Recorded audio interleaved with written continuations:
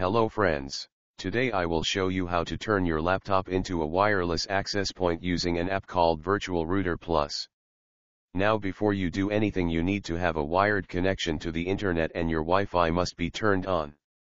Now you need to download Virtual Router Plus, follow the link which is in video description. We go there and just click on the big purple button to download Virtual Router Plus. This is a nice app, you don't have to install anything, it just launch on your computer. So when you downloaded the zip file, go ahead and extract the content. When you done extracting, just double click Virtual Router Plus. Now here are the settings for the Virtual Router Plus. You can change the SSID to something of your liking, you can change the password but it must be 8 characters long. Now click on Start Virtual Router Plus.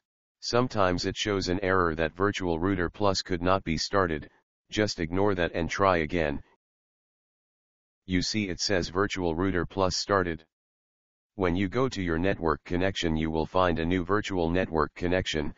Once you see that, you are ready to connect. Okay, now let's test this access point.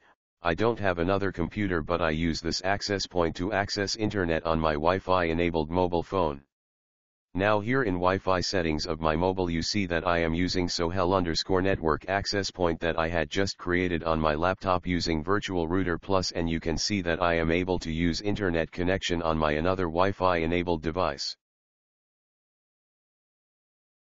Now to disable the Wi-Fi connection, do not right click and disable the virtual connection. If you do an error you might never connect again, you have to restore your system to start virtual connection again.